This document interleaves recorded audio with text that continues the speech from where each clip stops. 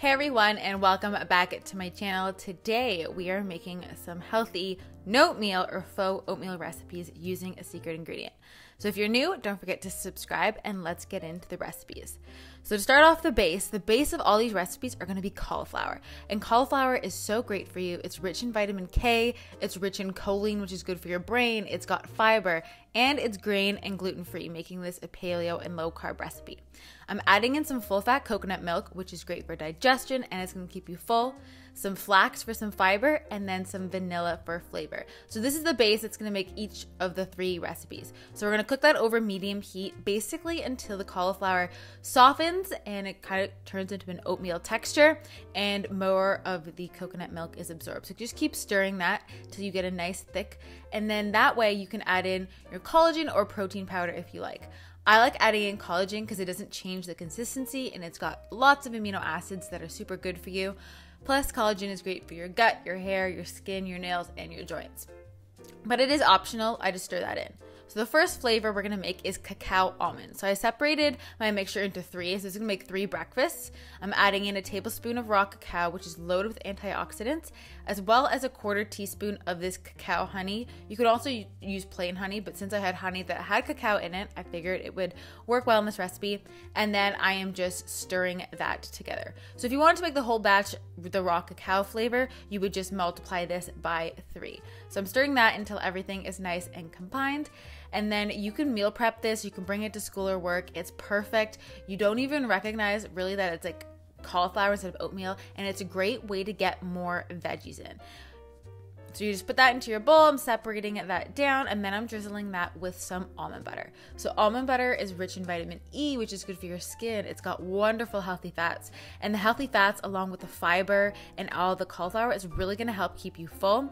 And I'm just swirling that in to kind of make it pretty, but you don't have to do this. And then I'm putting on a few dairy-free, sugar-free chocolate chips. So this is a little less than a tablespoon just to kind of complete it on top. And because they're dairy-free and sugar-free, they work well, and you get this wonderful bowl of chocolate oatmeal that basically looks and tastes like dessert, but it's full of vegetables.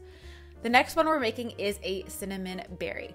So to my base, I'm adding in just some cinnamon. This is more of a plain, or what would be like a plain oatmeal, a oatmeal recipe. So you're stirring that together, and then I'm putting that in my bowl, and I'm adding in some chia seeds. Chia seeds are loaded with omega-3, and they actually have 64 times more potassium than a banana per serving, which is crazy. I'm adding in some blueberries, and then in the center of the blueberry like circle, I'm adding in some sunflower seed butter. It's just a great alternative to nut butters. I like to change it out, and it uses sunflower seeds, which is good. So if you can't have nuts, I would go for sunflower seed butter or a pumpkin seed butter. Both are really delicious. And the last flavor we're making is this matcha coconut. So I'm adding in a teaspoon of matcha into my base, and you can tell the quality of the matcha by how brightly green it is. I use the one from Apoto, and it's just really good. Matcha is great because it's got a little bit of caffeine, but it also has something called L-theanine, which helps promote focus, and you're also not going to get as jittery. Plus, matcha has a really great flavor as well. So I'm putting that into my bowl, and then I'm going to be drizzling it with a little bit of coconut butter, which is just puree coconuts, as well as some hemp seeds. So hemp seeds add healthy fats and fiber, and so does the coconut butter. And it is really, the flavors work well with the matcha. I had it for breakfast this morning. It was super delicious.